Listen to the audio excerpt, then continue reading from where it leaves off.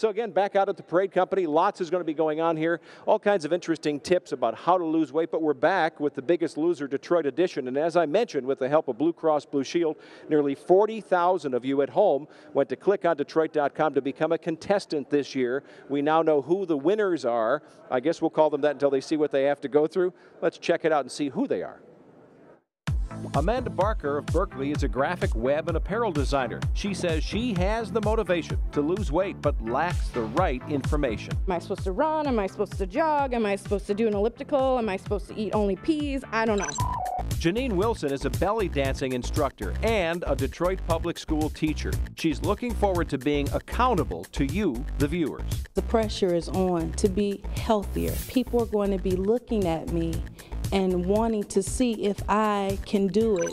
Novi's Helen Atwell can't remember a time when her weight wasn't an issue. My earliest memory is it being in kindergarten and being nicknamed Helen the Watermelon. Now she's motivated to take control. The coach who works with me will not be disappointed, I promise you.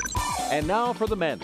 Greg Trascoma from Warren takes on many roles as a father, drama professor, director, and actor. I play a lot of bartenders and security guards and burly, stocky fellas. Now it's time to play a new part. I need to reinvent myself and reimagine my own image of myself.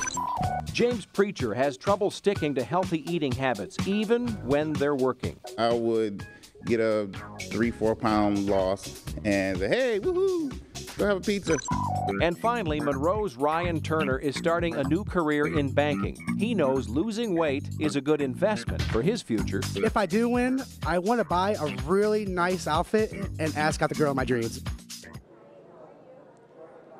Well, back live at the Parade Company, everybody needs an inspiration, and we hope that those contestants will help inspire all of us to stay healthy. We'll take a look. Lots going on. People are starting to arrive. Actually, people will really be here by 5 o'clock. So, Ruth, we'll throw it back to you, and we'll come back in a little while. I think by that time, the dance, the Zumba machine, I don't know, all kinds of stuff is fired up. We'll be seeing in just a little bit.